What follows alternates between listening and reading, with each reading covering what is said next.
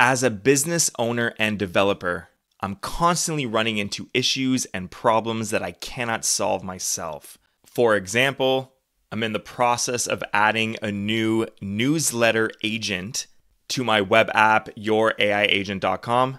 This new agent will send automatic AI-generated newsletters to your subscriber list. But until today, I've never dealt with email before. If this was 10 years ago, I'd be completely lost. I'd be Googling best email sending services. I'd be clicking all of the links, doing a bunch of research. But now we have ChatGPT, and it can help with literally everything. Let me show you how I use it to solve all of my business problems. Before I get into my exact process of how I use ChatGPT to solve these issues, I started with a pricing question to the new ChatGPT o1 preview model. I've been experimenting with this model for a bit, and it's good for some things and not good for others. If you needed to logically come to the best solution for an issue that you're facing with your business, I recommend using ChatGPT o1 preview. It's going to think through the problem, come up with multiple solutions, and then give you the best answer. And after writing all of the steps, I actually like that it gives you a summary, action steps, and a conclusion. For this case, I asked what is the cheapest email API service that I can sign up for and use in my bubble.io app. And after it thought for a while, it gave me Amazon SES. I've heard of this before, but looking at the pricing, it is 7 times cheaper per 1,000 emails sent than something like Mailgun or SendGrid. So it is the cheapest email service on the internet. And it makes sense, it's Amazon. Amazon is huge. But I didn't even know how to start, how to set up an account, how to implement it into my Bubble app. And after the decision was made with ChatGPT o1 preview, it's now time to hop to GPT-4 Omni. And the reason why I use ChatGPT-4 Omni and not o1 preview for my process is because of the ability to add attachments and images. All right, let's do this live. I'm using Windows 10, so I like to load up the snipping tool, and I'm going to search Amazon SES. Let's click on it here. On this page, it says get started with simple email service. Let's click this button. It looks like we need to sign in. I'm going to sign in using root user email. I'm going to create a new AWS account. Let's type in my email address. Let's go Wes Frank for the account name. I'll paste in the verification code, verify. I'm going to type in my password. I'll complete the setup here. It wants me to enter some billing information. There's a verification code to my phone number. And there we go. We have signed up. Now in the search bar, I'm going to go SES. Here we go. Amazon Simple Email Service. Let's get started. It needs an email address for verification. So I'll go hey@wesfrank.com. Let's click next. Now it wants a sending domain and a mail from domain. And on this step, I'm a little confused. This seems pretty complicated. What is my sending domain or subdomain? Optional mail from domain. So let's get my snipping tool. Let's go new. I'm going to grab this section here. Back in ChatGPT, I'm going to go Control V, paste that screenshot in. What do I put as my sender domain? I want to send emails from wesfrank.com. Let's send that in. It's going to read the screenshot. For the sending domain, it says wesfrank.com. Let's copy this, paste it in here. Now I don't know what to choose for these settings. So again, let's go snipping tool, new. Let's copy this, paste it in. I won't even write anything this time. Send it through. You don't even need to use your brain. It's going to tell me everything I need to do for me. So it wants me to choose mail.wesfrank.com. So let's type in mail here, then .wesfrank.com. For behavior on MX failure, I'm going to go for number 3. Which one should I choose? And it's going to go through it. Recommendation, given your setup goals and assuming you prioritize deliverability without risking downtime, use default mail from domain. Perfect, it's already checked. Let's go next. I have no idea what this is. Do I need to turn it on? Let's go new, boom. paste it in, hit enter.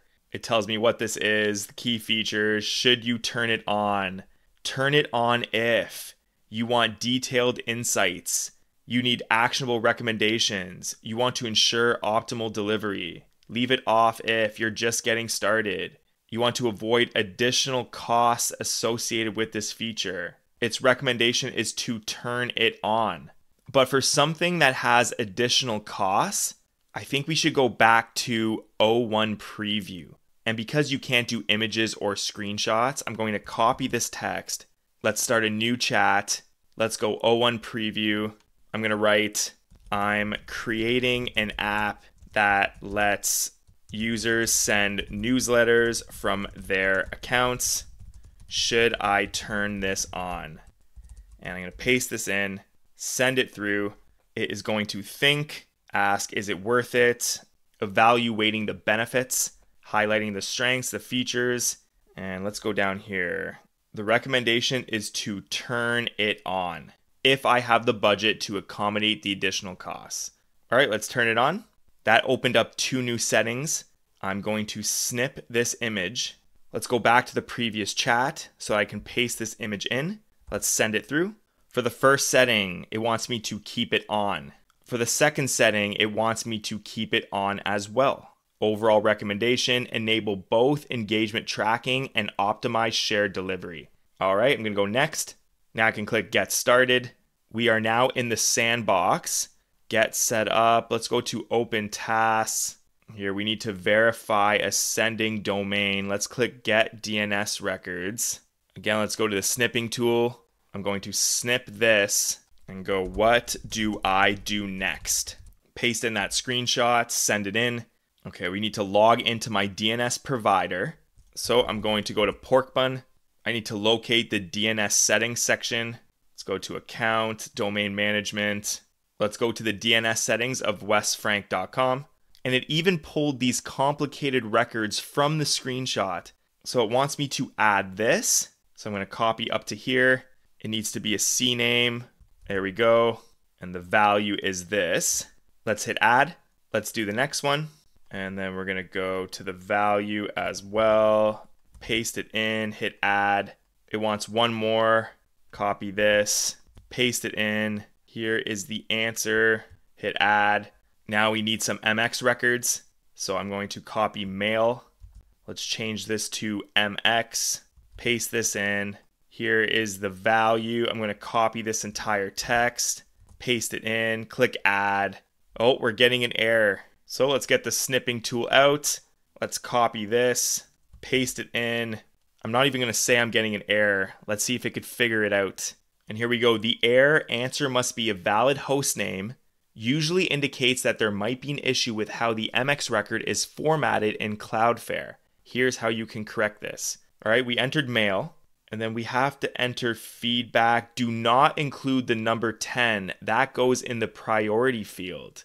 Okay, that's our issue. Let's copy this code. Let's paste this in. And in the priority, we're going to write 10. Let's click add. There, that worked. I can scroll back up. Let's add the text record. It wants mail again. And then the answer is this. Let's click add.